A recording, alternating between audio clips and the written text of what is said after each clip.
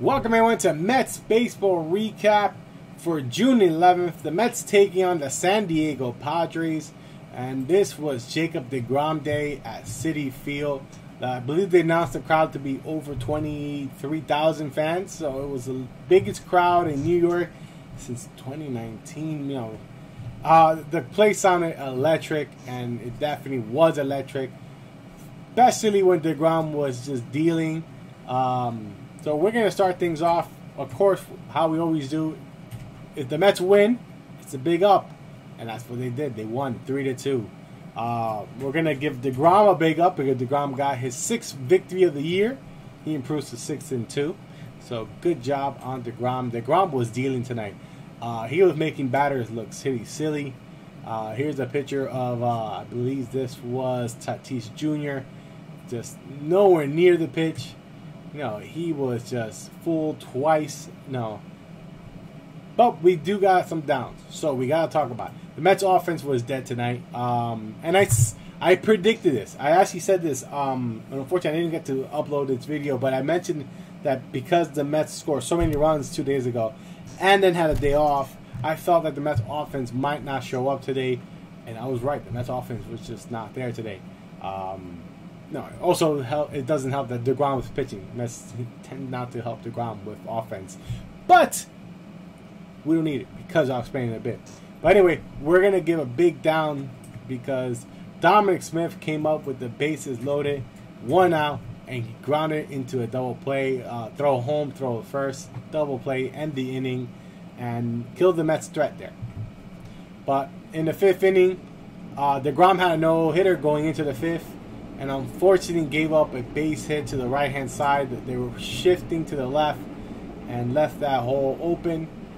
So, tough luck, but good job on the hitter to take advantage of the shift. But we are going to give McCann an up because McCann ended up throwing this runner out. So that's an up. So good job on McCann, throwing out the first runner that San Diego had.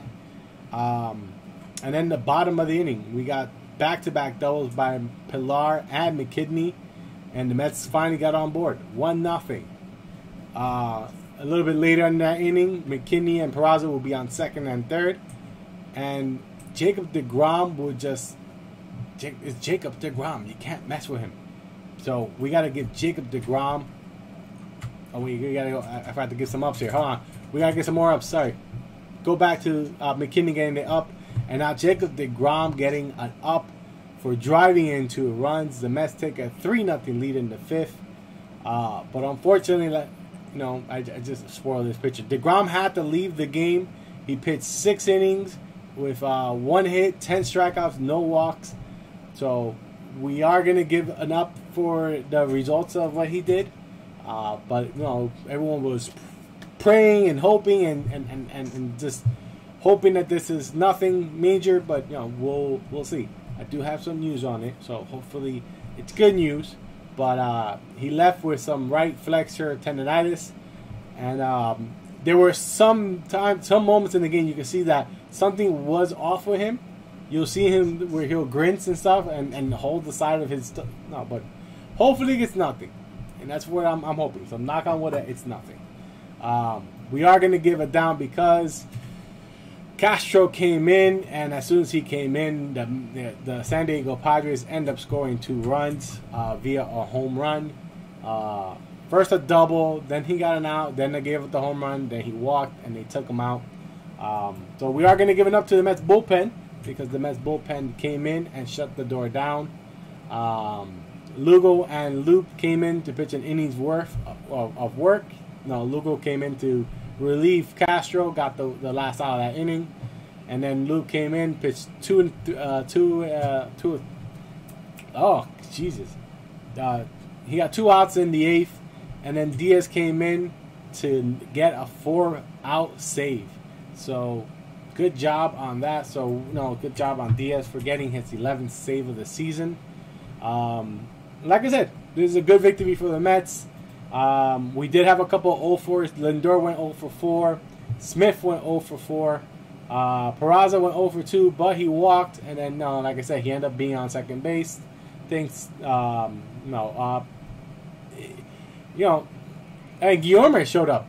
He was activated today, and he went 0 for 1. But like I said, when the Mets improved to 31-24, and now we do have some good news because DeGrom said he expects to make his next start. So hopefully we'll take DeGrom at his word. He is going to get some tests just to make sure he is fine. So crossing my fingers, he is good to go. But guys, the Mets improved, like I said, 31-24, 7 games over 500. And tonight the Phillies were off for some strange scheduling reason. But they'll play the Yankees tomorrow. And no, like I said, I was going to say, we as Mets fans are going to have to cheer for the Yankees because we want to make sure the Yankees lose. Miami beat the Atlanta Braves, so that helped out. Good job on Miami to help the Mets. Guys, tomorrow the Mets take on San Diego at 4 o'clock. I will not have a Mets baseball recap for that game because I will not be around. But I'll try to post something later in the day or that evening. It'll be Marcus Stroman going for the Mets. So let's go Mets. And I predict the Mets will score runs tomorrow for sure because, this tends to be the Mets' MO. Whenever they have a day off, they don't score. They just can't. And right now they have a lot of games up ahead of them. So let's go Mets.